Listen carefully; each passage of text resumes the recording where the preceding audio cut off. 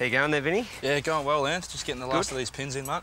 Beautiful. So what we're doing here, we're going through finalising our planting, and we're now also finalising the irrigation. Now, one tip before you mulch everything, make sure that the irrigation is being tested, because once the mulch goes down, you sometimes don't see these little leaks till it's too late. So I'm going to go turn it on. Vinny, right. I'm sure you've done the right job, mate. Let's go suss it out. She's on, mate. Right, turn it off, Ed. Turn it off. Yeah, we got a leak here, mate.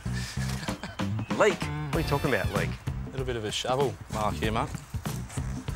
Do you plant those, or? Mate, that doesn't look like a shovel. You been pinning around here? Looks like a pin, young fella. Hey? I think that's your fault there, Ed. Is that you doing that? Vinny! It's not the end of the world. We'll fix this one, we'll test the rest of it. We'll get some tools and come back. No worries. Okay, so we've got a little hole here, and the easiest way to fix it is just with a joiner and two of these little clamps here.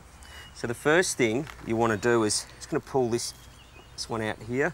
Now, with some secateurs, I'm just going to make a cut right in the middle of the two like that. Then I'm just going to trim off a little bit of stuff from the edge there. Then into this side, knocking out a joiner like so. Same thing on this side. Just going to trim off just that little bit of rubbishy stuff there, like so. That just pushes in. I've now linked the pipe back together and I've eliminated that hole. So last piece is you just get on your little clamps. You put them on finger tight first, like so. Pliers. You just want to nip them up.